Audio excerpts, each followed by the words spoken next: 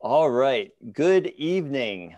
My name is David Fields, and I am the Associate Director of the Center for East Asian Studies at the University of Wisconsin-Madison. Welcome to the third event in our Midwestern Professionalization Seminar in East Asian Studies.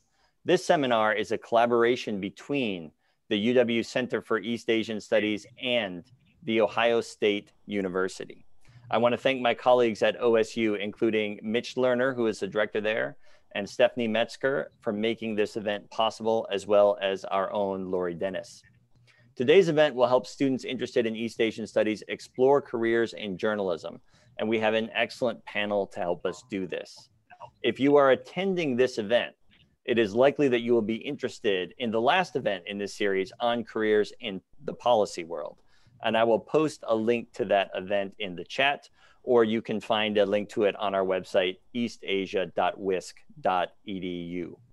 For today's event, I will briefly introduce our panelists, and I will be keeping my introductions very brief since we'll be hearing a great deal about their careers over the next hour or so. And then I will get us started by asking them just a few questions. And then after 30 minutes or so, we will take questions from those in attendance. If you have questions, please feel free to submit them at any time via the Q&A function that Zoom provides.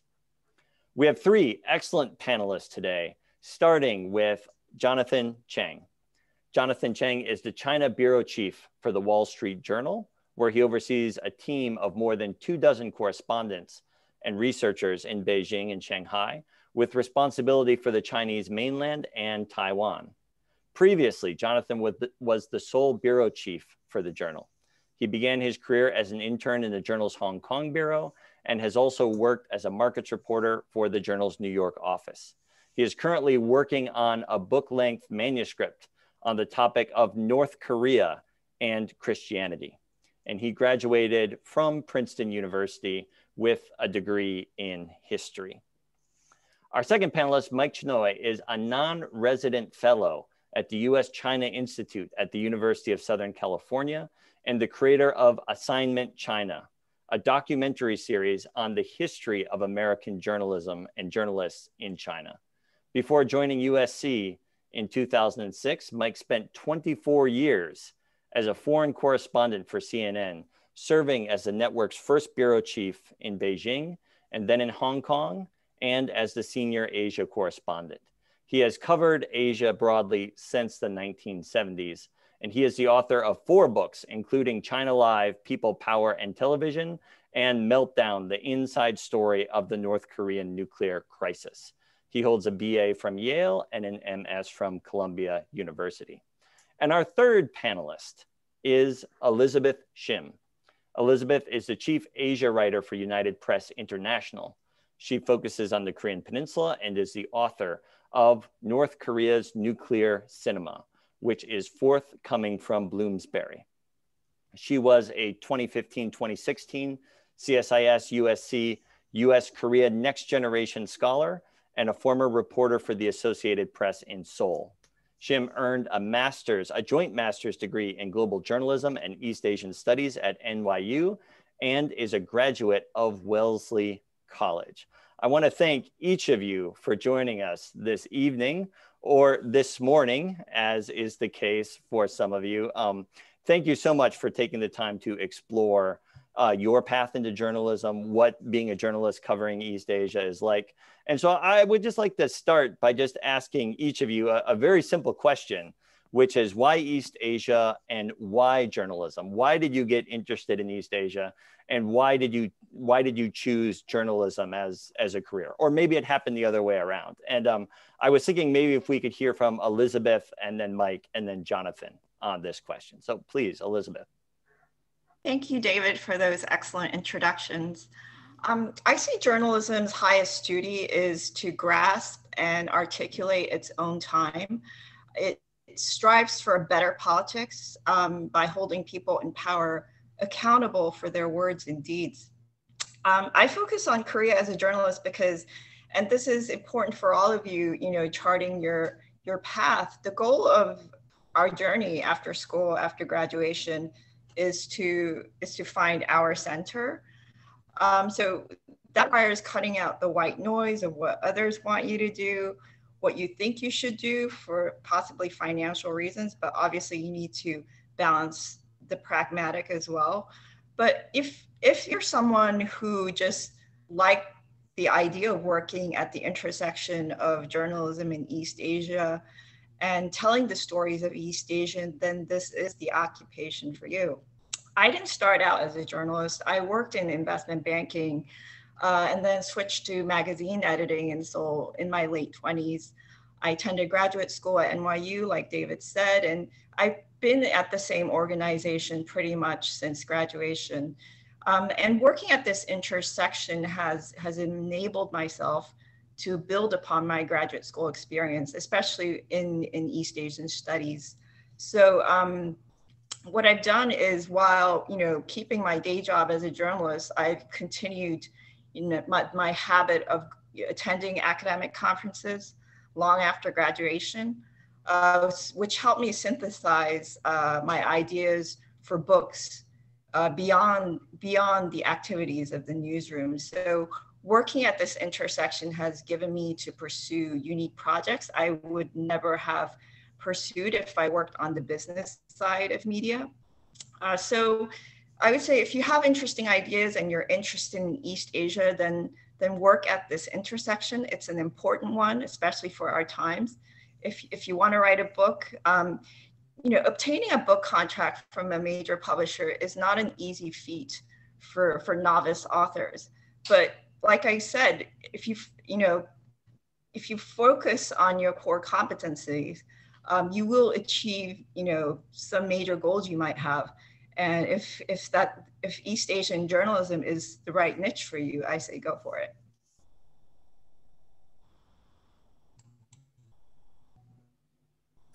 Thank you for that, Elizabeth. Mike, how about you? Why East Asia and why journalism? Well, this is going to date me. I feel like a bit of a dinosaur here, but I got interested in China because essentially I was a product of the Vietnam War generation in the States. I grew up in the late 60s and early 70s, and was interested in China because, as part of my trying to understand why the US was fighting in Vietnam, a lot of the discussion came back to we were trying to counter the bad communists in China. And so that got me interested in China and Chinese. And I started studying Chinese, and I was very lucky to be able to get on one of the very first trips to China after the Nixon visit in 1972. I made my first trip to China in 73 with a student group. And then after I did a master's degree in journalism at Columbia, because I sort of knew something about China, but not very much about journalism, I moved to Hong Kong, which is where I'm actually based at the moment, despite this Irish landscape behind me in my Zoom picture. And I arrived in Hong Kong at the end of 1975. And I was very lucky because 1976 turned out to be one of these cataclysmic news years in China. It started with the death of Premier Zhou Enlai.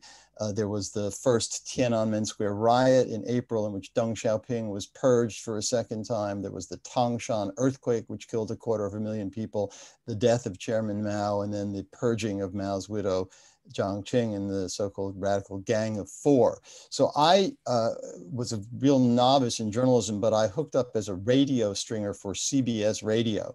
And back then you couldn't go to China. So somebody who had some China grounding, as I did, had an opening to sit in Hong Kong and try and make sense of what was going on across the border. And that was kind of how I got started. And I then ended up spending 8 years in Hong Kong, and was lucky enough to be here at first for CBS, and then was hired by NBC, and was lucky enough to be here when China began to open up and the reform process first got started. So after the death of Mao, 77, 78, 79, 80, that period, it became possible to go to China on short controlled visits, but at least the door was beginning to open. And then when CNN was formed in 1983, I was hired as the 4th foreign correspondent for CNN. I was based in London as a kind of a fireman job that, you know, if something bad was happening in the world, put Mike on a plane and the foreign editor could sleep better at night.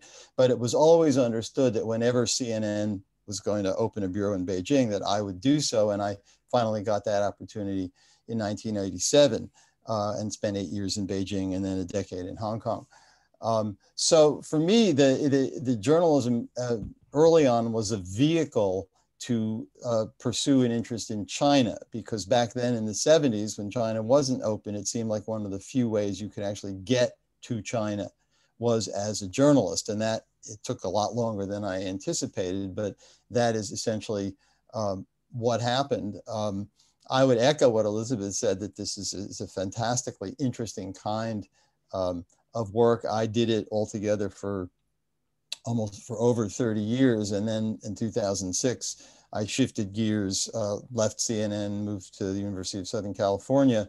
Largely, I blame it on Kim Jong-il, because I wanted to write a book about the North Korean nuclear crisis, and that realized I couldn't write a book and work for a 24-hour-a-day news organization. So I've since been in the kind of straddling the academic world. I follow events in China, but shifted to books and documentary filmmaking. But for me, the journalism was a way to pursue an interest in China. And in the course of that, I kind of figured out how journalism itself worked.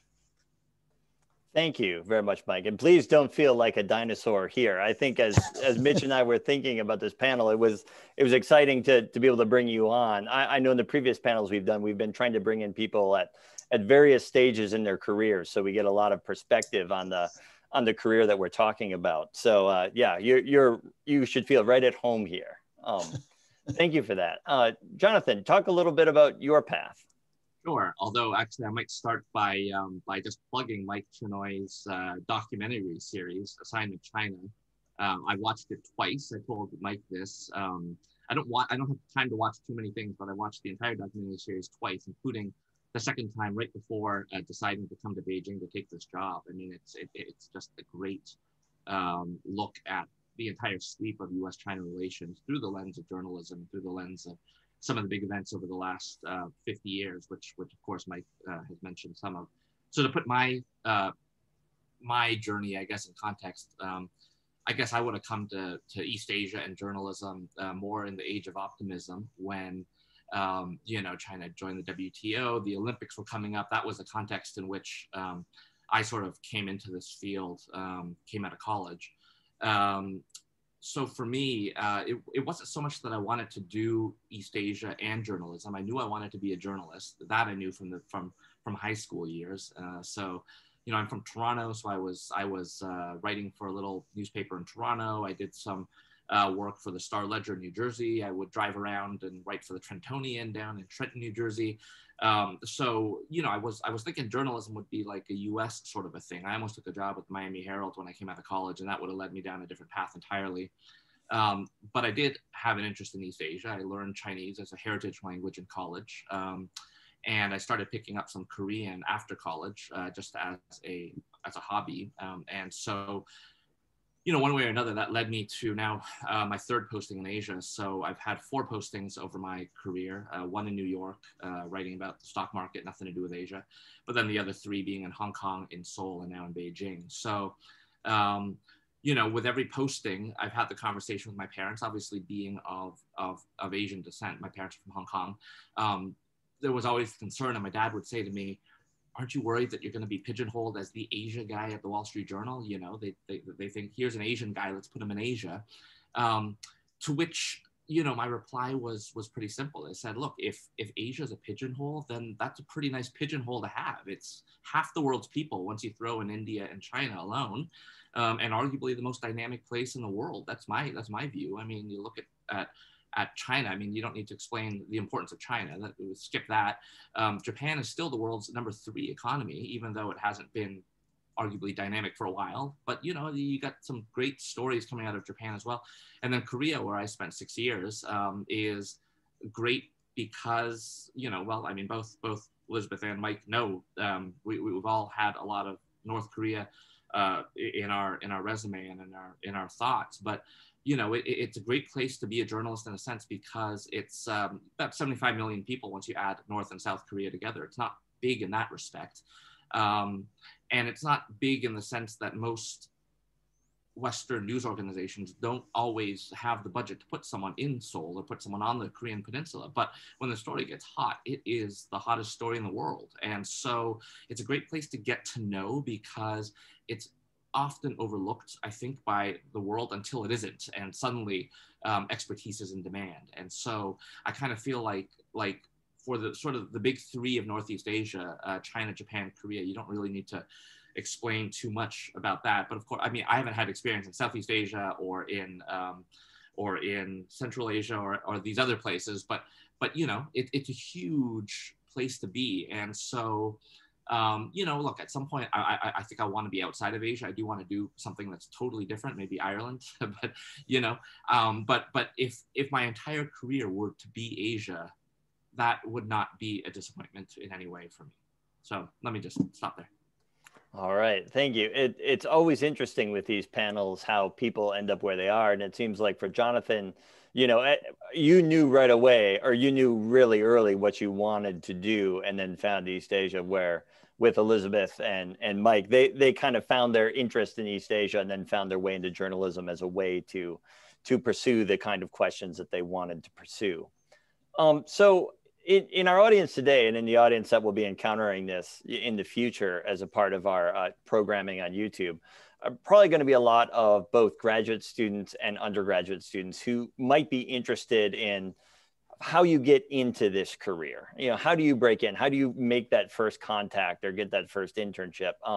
And so I'm just wondering, in your opinion, what is something that a student who is interested in journalism, someone who's already working in East Asian studies, but they're interested in journalism, what can they be doing right now to prepare for a career in journalism? What can they be doing right now to make themselves marketable and to stand out, to make themselves more marketable, to get these kind of that first opportunities? And maybe, Jonathan, we could stick with you, and then I'm sorry, maybe, no, that's right, yes, Jonathan, if we could start with you, and then maybe go to Mike, and then Elizabeth. Sure. Yeah. So, I mean, I'll caveat it, and I'm sure Mike and Elizabeth will say the same. But it's been 20 years since I was in college, so obviously the industry has changed a lot. The internet did exist, but it wasn't obviously the way it is now. People were still mostly reading newspapers like this. And I'll speak for newspapers because Mike will have a different perspective, and Elizabeth as well. But for newspapers itself, which is what I wanted to do, and I mean, I knew I wanted to do it because as a kid, I was just reading the paper every day, mostly for the sports pages, but then it broadened, and I just knew I wanted to be in newspapers. When I got to college, basically what I did, and the advice that I would give, and I think it is still applicable today, is you just got to write as much as you possibly can. And so, by the time I graduated from college, I probably had, I don't know, maybe 80 bylines to my name. And that was between summer internships and freelancing as a student. I mentioned some of the papers that I wrote for. I mean, they weren't great papers. I mean, the Trentonian is like, it's a full-on tabloid, but for like a third-tier city in the US. And so, I would write about, drinking on the Princeton campus. I write about, like sort of relatively sort of not terribly important stories, but I'd be writing stuff like that. And so, when you're in college, before you are, in your late 20s or something, and you're married, or you have a mortgage, or you have this or that, the best is to be able to write when you don't necessarily need to be making a ton of money. I know that's not true for everyone. Many people in college, I mean, it's not, it's not easy making ends meet, but you got to start somewhere. And you have this whole chicken and egg problem where a lot of organizations are going to be reluctant to hire you unless they can see you having written in a sort of real news context. But how are you going to get that unless you start somewhere? And so a lot of the writing you're going to do at first is either going to be for nothing or close to nothing. And so that first summer I had, I was writing for an alt weekly in Toronto. So like mostly, alt weeklies are mostly gone now, but they would do like movie listings and art shows downtown and things like that. So I sort of write, like I wrote movie reviews and I wrote little things about, I don't know, theater openings and this and that. And it's not going to win you a Pulitzer Prize, but it's going to get the ball rolling such that, you know, I think there's value in every time you go through the process of story conception, whether it be your own story idea or the editor says we need story X, Y, or Z, to going out to report it, to writing it, to having it edited, and then having it published. Every time you go through that cycle, you learn something. So like I said, by the time I graduated from college, I think I had like 80 or something like that, which is more than you need. You don't need that much, but you want to have a decent selection, because oftentimes what you'll get asked for in the newspaper world is give me your 5 best articles, or give me your 10 best articles. And if you only got 5, then you know which one your best 5 are. But if you have 20 or you got 30, you have some to choose from, and you can give a little bit of diversity. So student papers, campus newspapers are an obvious place to go, but I would also say go beyond the campus and ask around and see who you can write for. And you know, compared to 20 years ago, you have a lot of online outlets as well that aren't bound by geography now. You don't have to be working for a Wisconsin outlet. You could write for, I don't know, I mean, these days, I've never tried, of course, but with Vox or Quartz or Huffington Post or some of these other outlets, I don't know what the parameters are. Maybe others can speak to that. But my point is just get as many reps as you can, because I think you benefit from that. All right, right is what Jonathan says. Mike, what advice would you have to students wanting to break into this field right now, and what should they be doing? I think Jonathan makes a very good point, but I would add a couple of things. One is expertise matters.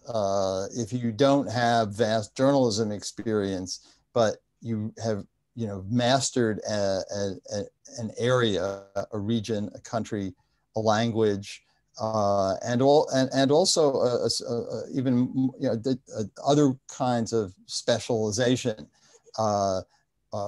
nuclear weapons, human rights, international law, economics. The world is getting more and more complicated, and so somebody can say, okay, I haven't written dozens and dozens and dozens of articles, but I really know how arms control works, and I speak Chinese and have studied the country or whatever. That's one element. The other thing I would say is, given the way the media world has changed, when I started at CNN, I was the reporter, and I went out with a camera person and a producer, and I wrote the story and narrated it, but somebody else shot it, somebody else edited it, and so on. By the time I was leaving, the days of like the 2-person camera crew were disappearing, and there was pressure on reporters to shoot their own video. The mantra at CNN was across all platforms. And so today, you're not just writing for a newspaper that somebody's going to pick up and hold. You're servicing a website that wants video, it wants audio, it wants presence on social media. And so I would say the other absolutely crucial thing here is acquire some technical skills, learn how to shoot video, learn how to edit video, learn how to work with audio, learn Photoshop. Because in a multimedia world, if you can come in and say, I have the technicals, learn coding, so you can do stuff, you can post stuff on the internet. These things I think are absolutely essential now. You can't, you can't just be a sort of, one skill person anymore. Back when I started, the editor edited film, which again brings us back to ancient history. That's all the editor did. Today, if you come in and say, I can be a one-person operation because I can shoot, I can edit, and I've got the regional skills and so on. I may not have a huge collection of things that I've done, but these are the skills I can bring. That's going to make you much more employable to have these technical skills. And I think that's absolutely essential these days. Thank you, Mike. And I think that is such great advice. And even though I'm not a journalist, I would just like to point out to my audience that I'm a historian, but I got my first real job in history because I knew how to do CSS and HTML. And they wanted someone that they really wanted a web designer. If they could get a web designer who knew history, then that was good. So I think that is really excellent advice about trying to diversify your skills and probably no matter what field you're looking to get into. Elizabeth, what advice would you give someone looking to break into this field with something that they can be doing right now? I would say, again, cut out the white noise and focus on yourself. So what I mean by that is, it's not like something you should regard as negative, focusing on yourself, but really focusing on like who you are, where your interests are, what you naturally gravitate to. So think of, for example, the books that you are naturally drawn to when you're at the local bookstore or browsing on Amazon, because they really provide a clue about the kind of journalism you want to pursue. So start with your interests first, and then also if you're ready to, seriously pursue a career in journalism while still in school, you should be researching news organizations and publications and online magazines that you think would be interested in accepting your pitch, your story idea. So if you are still in school, freelancing is probably one of the few ways to get clips that you can include in your portfolio when you start applying for internships or jobs. I completed the Dow Jones News Fund internship in multi-platform editing. So this goes back to what Mike was saying about, you need to have multiple skills. So newsrooms now just assume it's, obviously there's still the print newspaper. I interned at the Minneapolis Star-Tribune in Minnesota. And, the internship provided me experience with a traditional newspaper that was making the transition to multimedia and online news and constant updates and, updates to breaking news. So the industry is transforming. So, and through internships like Dow Jones, and also the internship I completed with the Associated Press in Seoul, you become professionalized. These internships give you structure. So I recommend both those programs. Professionalization provides you with structure. I know a lot of journalists commit to freelancing throughout their career. There's some journalists who never see the inside of a newsroom. But if the professionalization and the structure and the networks are important to you, I advise you to apply to internships and apply early. And of course, I've mentioned conferences. Go to conferences that maintain your interest. I'm a member of the Association of Asian Studies. I was a member of the Asian American Journalists Association.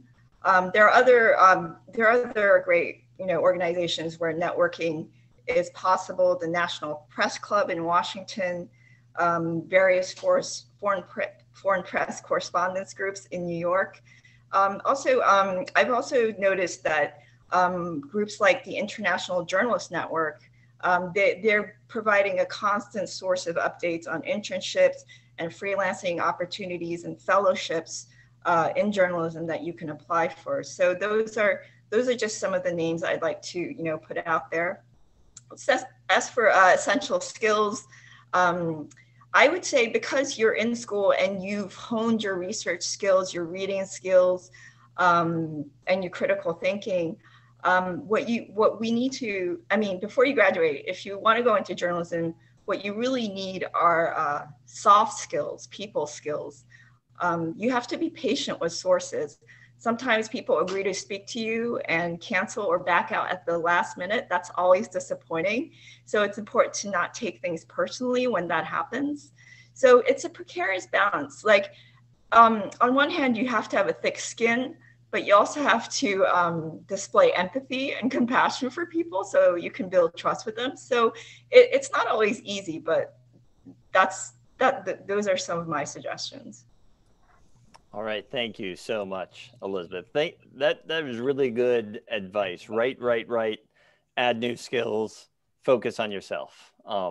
And this is, I think this is probably good advice for any number of careers. I know I always tell my students that writing is the most difficult thing I think any human being ever does.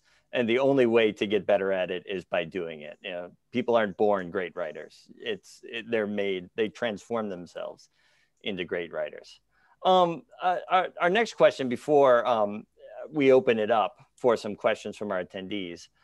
What is the one thing that you wish you could have known about being a journalist before you entered this profession? So you've all been in this profession now for quite some time. I'm sure there's some aspects of it that are different from what you expected. Although maybe it's different in a good way. Maybe it's even much more enjoyable than you were imagining, Jonathan, when you were all the way back in high school and then undergrad. But if you could go back, you know, to yourselves as undergrads or graduate students, what do you wish you would have known about your careers so far at that point? What would you go back and tell yourself?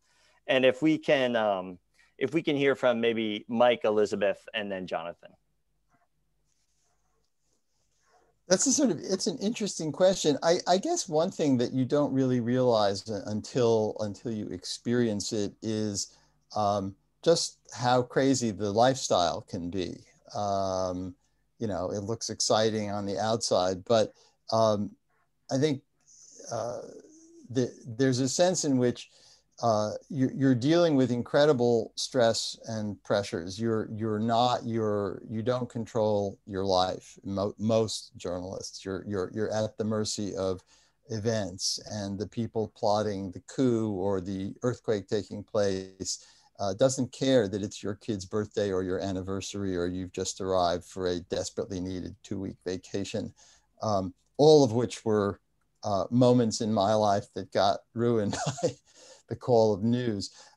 So there's that kind of pressure, which I don't think I really appreciated. And there's also just the pressure and stress of witnessing and experiencing some of the kind of stuff that you end up experiencing. I mean, obviously it's different depending on where you are and what you're focusing on. But you can find yourself in the middle of some pretty dreadful or scary or dangerous situations. And so learning how to cope with that kind of stress and then being able, despite that, to you know, take a step back and sit down and figure out how to explain what it is that you've just gone through in 800 words or in 2 minutes. I would also say one of the things that I didn't appreciate as much is how hard it is to write short. There's a famous saying from Mark Twain, the writer Mark Twain. He wrote a letter to a friend. He said, "I apologize that this letter is so long. I haven't had the time to write you a short one." Because it's really hard when the editor says you only have a minute and a half, you only have 600 words in the paper. So appreciating that, I think, these are just things that kind of you don't really realize when you're thinking about it, that you need to be able to sort of have the constitution of somebody who can go through Marine Corps basic training and go without sleep and deal with pressure. All that being said, it's an absolutely fantastic career path. You get to have a ringside seat at history unfolding. You get to meet the most amazing people, you know, and you know, you see things that other people don't ever get to see, which is a great gift. And if you can then communicate that to other people who aren't there, then I think you're doing an important service. So there's a lot of wear and tear, but it's an absolutely fantastic profession. I wouldn't be put off by it, but you know, if you want a 9-to-5 job and your regular weekends and holidays, I'd suggest perhaps considering something else. All right, a lot of wear and tear. Elizabeth, what are your thoughts? What would you go back and tell yourself if you could? I would tell myself that this job comes with great responsibility. And this is something I've been thinking deeply about recently because of the pandemic. And this is especially relevant to journalists who work in East Asia, who write about East Asia. I think this is an important lesson because when the pandemic hit last year, obviously it drew a lot of media attention.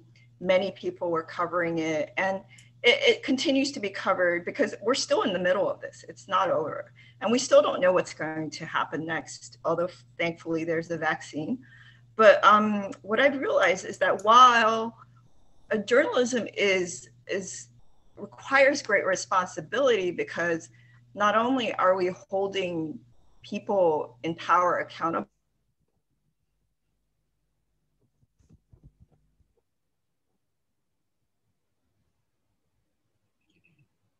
I think, Elizabeth, I think we've lost you.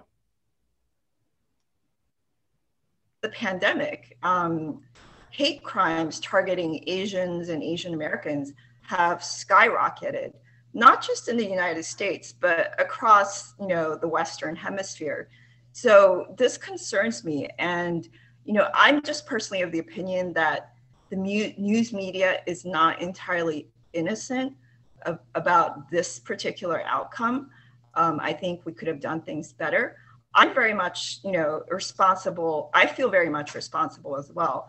But I think we also need a better politics of coverage about Asia, about racialized others, that does not invite xenophobia, or racism, or xenophobia. So I don't know. It's a difficult task, but I think it needs to be addressed. Thank you for that, Elizabeth. We lost your mic for a minute there, but I think the substance of what you were saying was coming through. And I think as a scholar of U.S. career relations, and all of us really, I think we spend time thinking about this, right? Especially when it comes to something like North Korea. You don't want to sugarcoat the place at all. You want to be honest, but you also want to try to inform people about it in a constructive way. That's not just going to build on stereotypes that they already have. Thank you for that. How about you, Jonathan? What would you tell yourself if you could? Yeah, I mean, I'll sort of highlight some of the good, some of the bad, but I'll start with the good, which is, I've been asked the question before, and I'll give the answer I've given before, which is that, when you're a teenager or younger, I mean, when I was a teenager, I wanted to be a baseball player. I wanted to be a rock star. I wanted to be a politician. I wanted to be a newspaper reporter. I didn't, like a lot of kids. I don't know what it's like to be a baseball player. I don't know what it's like to be a rock star, but I can say that being a reporter is about as cool as I thought it would be. It really is sort of like as Mike was saying, you get to be at the front lines of history, and you're often in the room or next to the room where things are happening, or you're it's just over the years, just you're naturally gonna to be in those great situations. So I don't know, I suddenly just popped into my head like, oh yeah, I was with the Pope when the Pope came to visit Korea, and that was kind of cool. And I'll throw another shout out to Mike. He was talking about meeting cool people. He met Kim Il-sung. I mean, how cool is that? So, I mean, that's just, cool may not be the right word, but anyways, it's pretty amazing, I mean, journalists, you get invited into these places sometimes where you sort of wonder, what am I, wow, how did I get here, And the flip side of it, that's the reporting side. And the writing side, I mean, I personally love that as well. I talked about getting a lot of reps in, and I think I have gotten to that point where I love coming back to the newsroom with a notebook full of, scribbles. And for me, I strap on my headphones and I turn on my music and I just sort of get into the zone. And when you've written enough, it just sort of becomes second nature. You don't have time for writer's block. You have that screen, but you have a ticking clock of 2 hours or 3 hours, and you can't just say, well, sorry, I had writer's block. I couldn't turn in anything. You just got to write. And I sort of love that. And I love the adrenaline rush of that. So, that's the good side. And then sort of piggybacking on what Elizabeth was saying, but just a little bit different too, is that, I will say though that, it's been, 16 years for me in the industry. And I mean, I think the thing that's changed the most in the last couple of years has been how polarized the news environment has become. And when you're on Twitter frequently, as I am, you see the worst of it. You see it all the time, and you get attacked. I mean, it's guaranteed you're going to be attacked. You're going to be attacked from all sides. In fact, I sort of think it's a good thing to be attacked from both sides. When I was in Korea, I would get attacked as a North Korea sympathizer. I would get, attacked as a North Korea hater.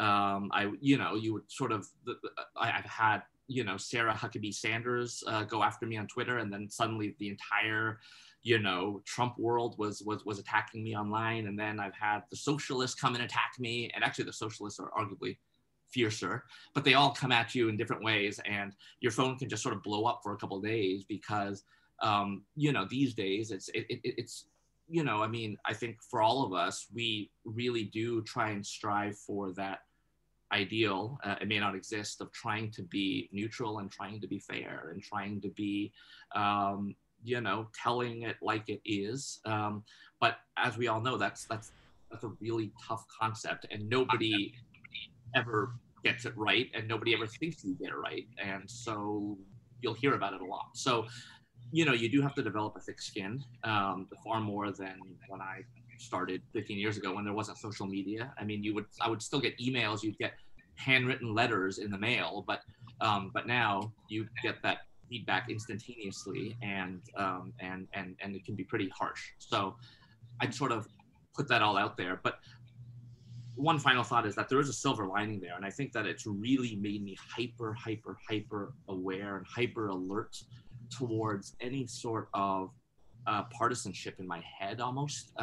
It's not to say we can't be human beings as reporters. We're allowed to have our views, but you need to be careful about how you express them. I mean, my company is very clear. Like, we're not campaigning for anyone. We're not politically donating to anyone. It helps that I'm Canadian, so at least pulls me out of the U.S.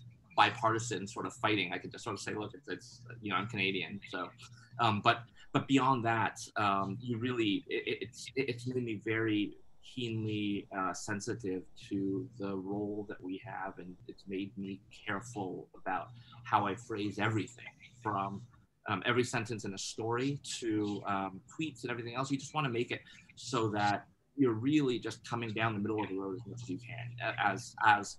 As naive as that sounds, that's sort of our goal. Thank you for that, Jonathan. And yeah, it is a lot easier to actually reach out, and it's a lot easier than writing a letter to the editor used to be. And you can generally find who wrote whatever story you're reading and write them. And I discovered this myself recently when there was a Korea-based journalist who I thought got something wrong, and I wrote them, and I was shocked. They responded to me in about 5 minutes, and we had a nice exchange back and forth. And I think that's got to be one of the joys, but also one of the curses when you end up interacting with maybe the less polite and more aggressive sorts. So we have a question here, which is, and I think it's in response to what many of you have said about writing and about getting writing as much as possible. But if you have limited time and resources in terms of writing and preparing clips for the job market, do you pursue hot and trendy topics or things more in tune with your personal interests? It says, if you want to cover local news, are you better off when you hit the job market to send clips about climate change and nuclear policy, or about the local high school team or our football team? So yeah, right. But you only have limited time. So where would you put your energies? Does anyone want to take that? I can go ahead, Mike.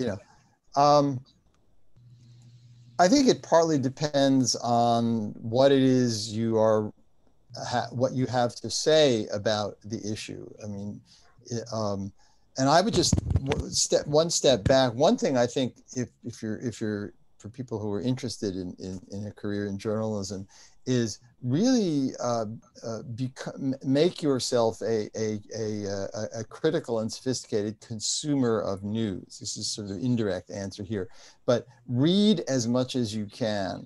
And when you read the Wall Street Journal, the New York Times, when you watch CNN or NBC or whatever, don't just sit there and passively read it and say, oh, that's interesting.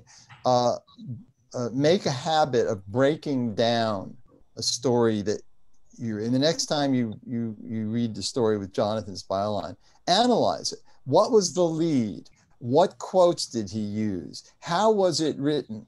I'm like Jonathan, I'm a sports fan. I don't know about you, Elizabeth, but I'm a big sports fan, and I love reading the sports pages because some of the best writing in journalism is done by sports writers. Absolutely brilliant. So you could bring something to writing about a high school football team that's absolutely wonderful read. So I would say, one important step is try to identify for yourself who you think the best writers and reporters are out there. At CNN, there was a guy who died a couple of years ago named Richard Blystone, who, when he died, my old friend Christian Amanpour called him the poet laureate of TV news. And if you go see if you can find any of his clips online, this guy, every piece he wrote, whether it was about animals in the London Zoo or the war in Iraq, was a piece of poetry. And so I think you can really, if you study and absorb this and then try and think, what can I bring to this and how can I write it? And I think that more than a specific topic is really helpful in terms of showing how you can write and convey something so that it resonates with the person who's reading it or watching it.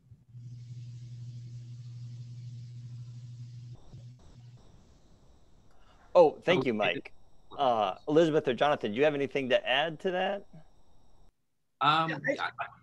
Yeah, Elizabeth, you go first. Oh, I just want to say I completely agree with Mike. It is about what you bring to this. This is a very unique occupation because you're not producing identical products every day.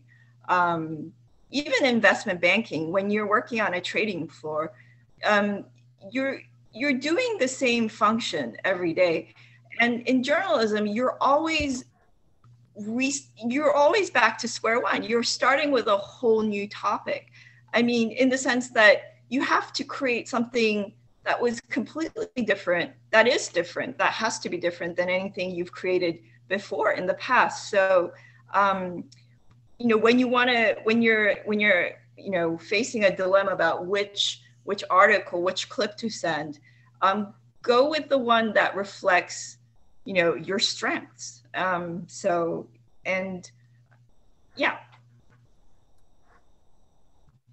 I mean, I'll take a slightly different tack here. I mean, I've had a very generalist sort of career, and I'm generally a fan of the generalist approach, meaning, we've mentioned a few times, I mean, I love sports, but I've never been a sports writer, and I've never done anything like that. In fact, I sort of have followed the winds wherever they've sort of taken me in a certain sense. And I think one thing that you want to be able to bring as a journalist is the ability to parachute into a totally unfamiliar situation and to be able to quickly figure out what's going on. Now, it could literally be parachute in a disaster zone or something. There's just been an earthquake or something like that. You're not an earthquake reporter, but suddenly you're in there and you got to figure it out. And you don't have 24, 48 hours to think about it and ruminate on how to approach it. You're in there, right?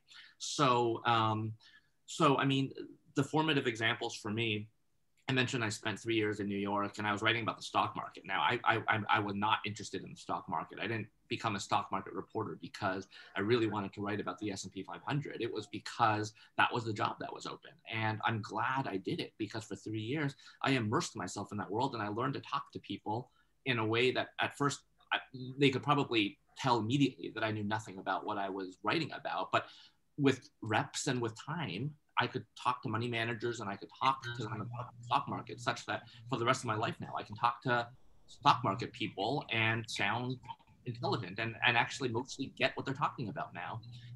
My first assignment, I recall, as an intern at the Star Ledger in Newark, New Jersey, was at that time, I was the young intern, and Harry Potter #4 was coming out in bookstores or something like that. And they needed someone to go and write about Harry Potter 4. So I camped out at the bookstores and I got to know all of the people in the Harry Potter world. I had read books 1 and 2, but I'm not a Harry Potter fan really. But I had to read the other books and I had to quickly become an expert in Harry Potter in order to talk to the booksellers and the parents and the teachers and the kids and everything else. And I ended up writing 3 or 4 stories about that.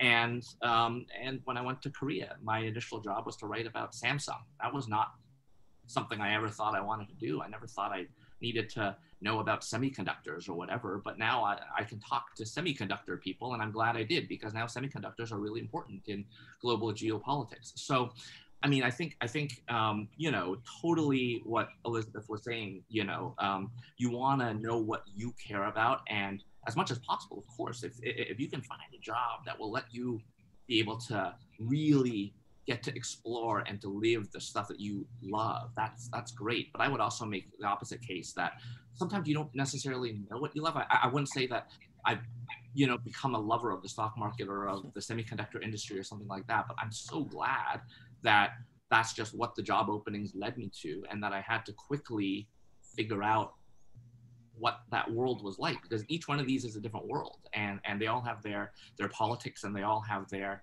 dynamic at work, and you need to quickly figure out what's going on in that world. Thank you for that, for that response, all those responses. I think we have time for probably just one more question, and I think I might exercise my right as a moderator to ask it, and it's one that's been on my mind a lot recently. And that's that recent tensions between the U.S. and China have resulted in a number of unfortunate developments, in my opinion, especially recently in both countries moving to limit access to journalists from the other countries. So limiting Chinese journalists in the U.S., limiting American journalists' access in China. I'm wondering if you see this and similar developments limiting opportunities in this field going forward, or perhaps paradoxically, do these tensions actually lead to more opportunities because there is so much interest in China, because there is so much interest? North Korea obviously has a very different relationship with journalism, but do these kind of controversies actually draw interest, or is U.S.-China relations deteriorating to the point where it's actually going to be maybe limiting opportunities for people wanting to join this profession in the future? Who would like to start? Jonathan, what you look like you're nodding your head. Well, I do sort of feel like I'm at the center of it in a sense. I mean, we've had most of our China bureau expelled over the past year by the Chinese government, so we've lost a lot of boots on the ground. What we've done instead is we've had a lot of our reporters get kicked out of the mainland and continue to report on China, but from off mainland postings, for example, in Singapore, in New York, in Hong Kong, in some cases, and Taiwan increasingly. So, and again, I'm gonna take it back to Assignment China, which is a documentary everyone ought to watch. But watching that and just recalling how the initial era of U.S. journalism of the People's Republic of China was conducted, it was all done offshore. And when I was watching that documentary for the first time, I was sitting in Seoul and trying to write about North Korea, and it felt so similar to be sitting in, because all the China watchers were in Hong Kong and trying to, read their People's Daily and figure out what was going on, around Mao and in his inner circle. And sitting in Seoul, we do the same thing, and we look at the Nodong Sinmun and we try to figure out what's happening in Kim Jong-un's inner court. And I hope we're not going back to an era like that, but certainly directionally, it feels like we are heading in that direction. Obviously, there are many issues between the U.S. and China, or you could say the Western world and China these days. And I don't have a crystal ball. I don't know where things are heading, but I'm glad to still be here. But I feel the constraints growing, and again, just with the knowledge of the history of the last 60, 70 years of U.S.-China journalism in my head, I know there's a precedent for it. So I rule it out. I hope it doesn't go in that direction, but we'll have to see. If I could just add something, I mean, I think there is this odd sort of coming full circle feeling, which is something that in this film assignment China, which is all the episodes are online if people are interested in taking a look. But it's different in a way now because back then when journalists were kicked out of China, when the communist Western journalists, American journalists, you know, you were looking at a sort of very secretive society and very hard to penetrate. Today, China is much more engaged in the world. There are Chinese companies, individuals, businesses, students, investments all over the world, and that provides openings. So I think there is room for people who are interested in China to write about China and learn stuff that tells you things about where China is going without necessarily being there. But what is tragic here is that, you know, the ability to sort of sniff the air and see what it looks and feels like, that is so central to so much good journalism. We're losing that, and I'm very concerned, like Jonathan, that we're going in a bad direction on this. But I think that makes it more important, not less important, that we try to find other ways to make sense of China and learn about China and communicate about China, because it's going to be such an increasingly important part of everybody's lives around the world. Thank you, Mike. Elizabeth, do you have anything to add on this, on opportunities going forward? Do these tensions, do they create new opportunities, or are you worried that maybe some are being closed off? I mean, I'm not sure because my focus is primarily on the Korean Peninsula. However, if I could offer some insight because of my extensive coverage of North Korea, I would probably be interested in finding out, as an investigative journalist, how China is using the international news media to artificially create these tensions.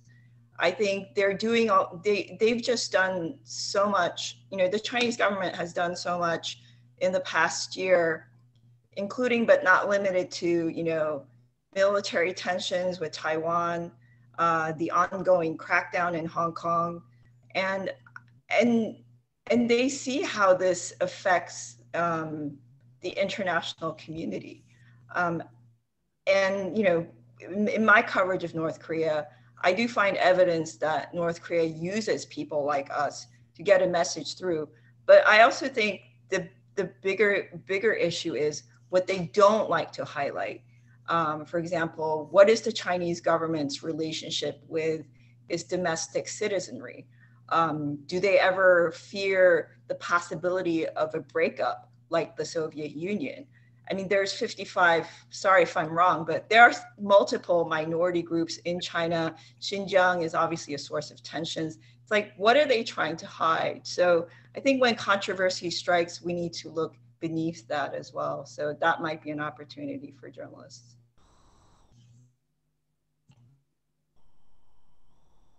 All right. Well, thank you so much, Jonathan Cheng of the Wall Street Journal, Elizabeth Shim of United Press International, and Mike Chinoy of USC, but formerly of CNN for many decades. It's been a wonderful discussion. I thank you so much for sharing your advice and your experiences with our students and with whoever might be finding this in the future.